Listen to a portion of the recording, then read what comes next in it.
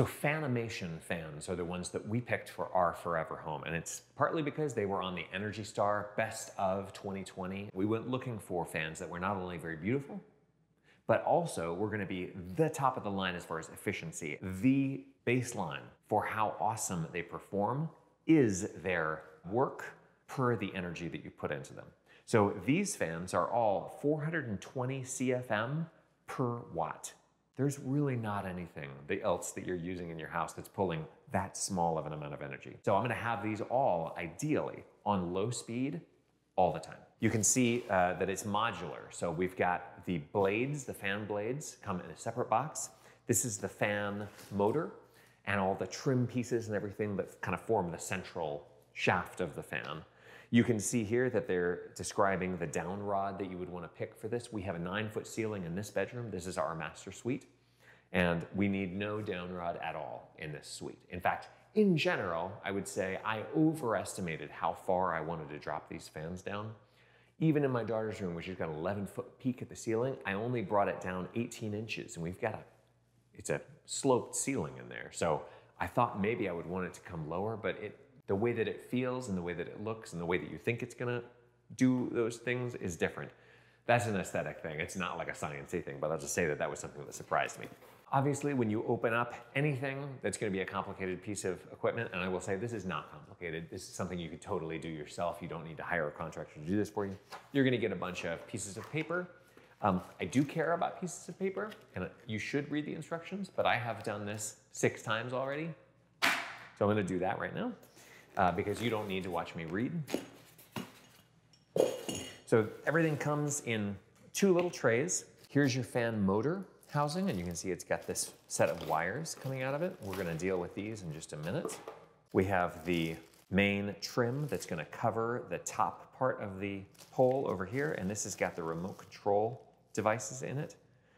And the wiring for this is actually really beautifully simple, which I was very happy about because I was worried for a second that maybe I had not had the electricians do the right thing.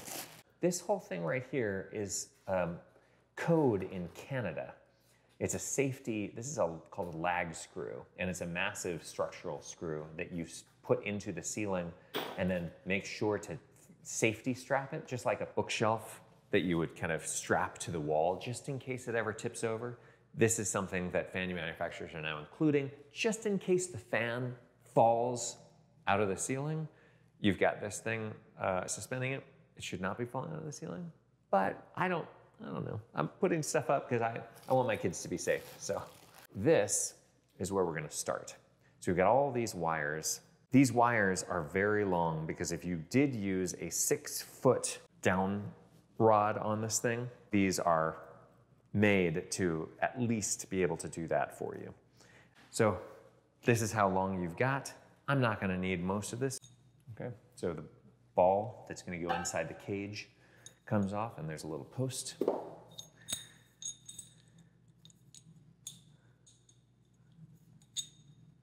And likewise, we make this naked. So now I've just got the post itself. I'm going to put this set of wires through this. Now, one of these is a safety cable. As you'd probably suspect, since this thing is going to be moving as its job, that's the only thing that it's designed to do. The amount of things on this machine that are designed to tighten everything down is a lot. So you will be doing a lot of tightening. And we bring our little safety pin through there.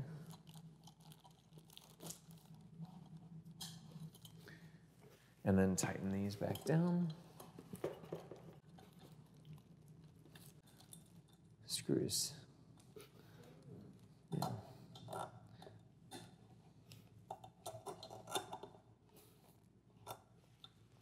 Okay, so now this isn't going anywhere. Now, I'm gonna cut these wires short. I need to keep about 6 inches. They say 6 to 9 inches free. So there's that. This is not an electrical wire. So if you try to do what I just did with this, it's gonna be difficult. You can use these snips, but you're gonna need to really work at it. It's stainless steel safety wire, so it's like cable. So there's probably dozens of little pieces of wire inside of it. So you get it chew through it. You can hear. There you go. When you get the fan out, you're going to see what all these wires are for, but they power different things inside the fan. These are for the fan itself, and these are for the light, which we do not have on this one because we didn't need it in this room. For those of you who don't know, these are called wire strippers. It's like a multi-tool for electricians. And the tool has instructions on it, so it tells you what size hole you're using for which gauge wire. And if you've worked with wire a few times, then you start to get a feel for what gauge is what, but also it'll tell you on the wire itself. This is 22 gauge wire right here, and then this is a slightly thicker gauge, which means a smaller number. Okay, so now that these are all exposed, I'm gonna twist them just to make sure that they're ready to be attached together. This piece goes down to cover the stuff on the actual fan motor.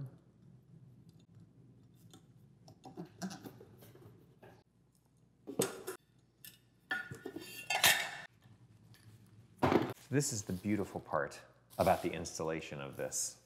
This is the remote control, so you've got a switch, obviously, that's going to turn the fan on and off. But all the fine tuning, where in a normal fan that you would just get off the shelf, you have the two silly chain things that you're constantly, bumping up out of the way and they get wrapped up around the fan. This is a wireless control. And so the wireless is going to communicate with this. And what you need to do before you forget and put this into your fan and then try and control it is you need to tune them to the same frequency. So I'm going to do that right now before I forget. That makes it really easy to retrofit this. So if you have an older home and you want to get new modern fans like these, you can, and it's not impossible because you don't need to wire anything specially. So you take the remote control out of the little case. This is what's going to be mounted on the wall.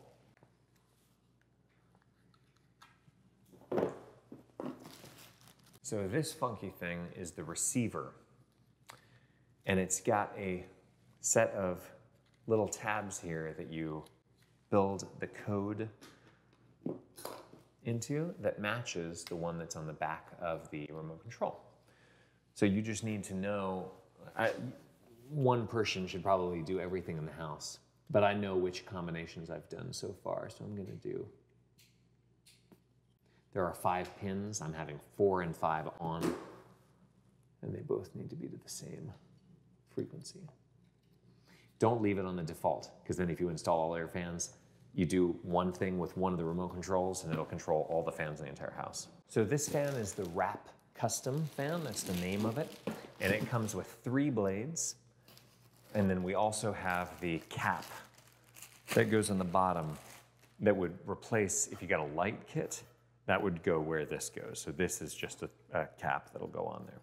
So now I've got the cage attached to the outlet box, which is in the ceiling, and that outlet box is attached to the structure. And that's really important because this thing does weigh something. It's not gonna be maxing out the weight of what the outlet box can take, which is 35 pounds. And I know that it's attached to structure that is also itself very solid. And so I am going to skip the safety lag screw step of chaining all this together and then putting this here so that just in case this were to rip free, it would not fall into the room. This would need to go into a ceiling joist, which is all the way out here, 3 or 4 inches away from my fan. And I'm gonna be annoyed if I look up from my bed and I keep seeing this screw sticking out in the middle of nowhere. You can paint it, and there are ways to plan for this earlier, but honestly, this is more than enough. This is code in other countries, not here. So I'm going to skip this because I do not believe it's important in this case.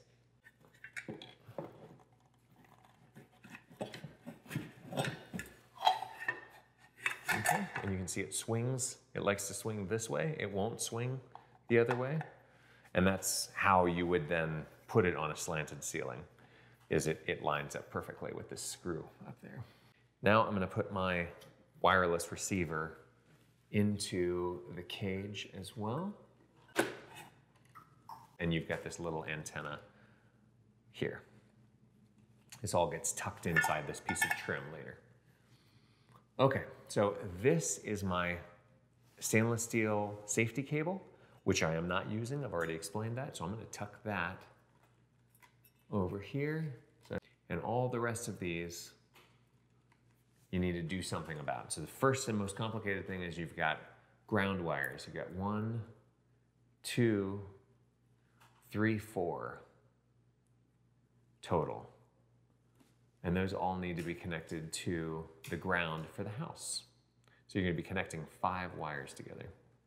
All the rest of these wires, this might look like a big mess, but they have little labels on them that say what they do and what they're supposed to be going to. And everything is color-coded, so you just attach gray to gray, yellow to yellow, red to red, and so on and so forth. Not that hard. One thing that's really helpful about doing all of this yourself and not paying someone to do it is that now I know how exactly this thing fits together and what it's made of, so that when it breaks someday, even if it's in 20 years, I know how to get in here and fix this. It's very empowering. One thing to be careful of is that there's a black wire here and a black wire that's got a white stripe that you might not see on it. The black wire is the one that says AC in live or AC in L. That's the one that you need to attach. I just made that mistake. And it would potentially, if you screw this up, you might pop the receiver electronics, which is not good because then you gotta get another one. The fan has power, and then there's 2 wires here, blue and black with a white stripe, that say for light. If you do not have a light, you need to cap over these on their own. And that might not have been made perfectly clear to you in reading the instructions. By the way, even if you did use the safety screw, there is no way with the design of this particular fan, the Wrap Custom, there's no way to get it to fit underneath the canopy, which is this part right here. It would have to be sticking out into space. So I did use it in some cases, especially in my girls' room where I don't know what they might be doing jackass stuff in there. But here, not too important. But the biggest thing is you need to tuck all this stuff up close to the body of the fan, because now we have to attach it here. In case it's not obvious to you, you do not put the blades on before, look at where I am. So don't put the blades on until the very, very end. If you had dropped it, blades come flying off, big problem. This is called the motor guard, what I'm taking out of here. They're little pieces that just protect from vibration during shipping. They come with all these little tiny screws. Don't drop the screws into the fan housing like I just did. And if you do, call Grace, because she knows how to get that stuff out of there. Very nicely, Fanimation puts a sticker on the fan blades that says this side up, so you don't make the mistake.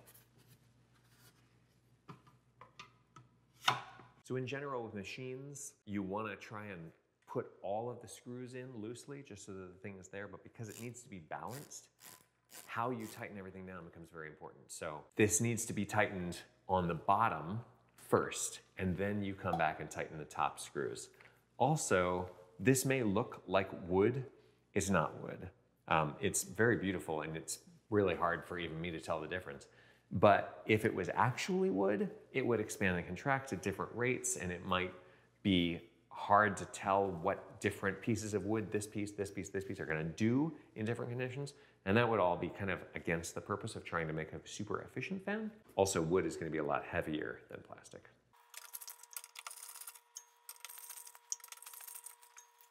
Last piece, the cap, is magnetically attached. Done. Then you turn on the breaker to activate power, turn on the wall switch, and you press learn on the remote control. The fan then goes into this high speed mode to make sure that it's properly balanced and that everything is operating as it's supposed to be. And you're all set. So then you just mount this on the wall wherever you want, or just put it on your bedside table, and you're done. And now we have a perfectly silent and also very efficient way to just keep the house as comfortable as possible. Please do make sure that you're subscribed to our channel to learn a lot more about this house and about all the ways that you can test and scientifically tune home performance in all areas. Like and subscribe, please, as well. Tune in next time.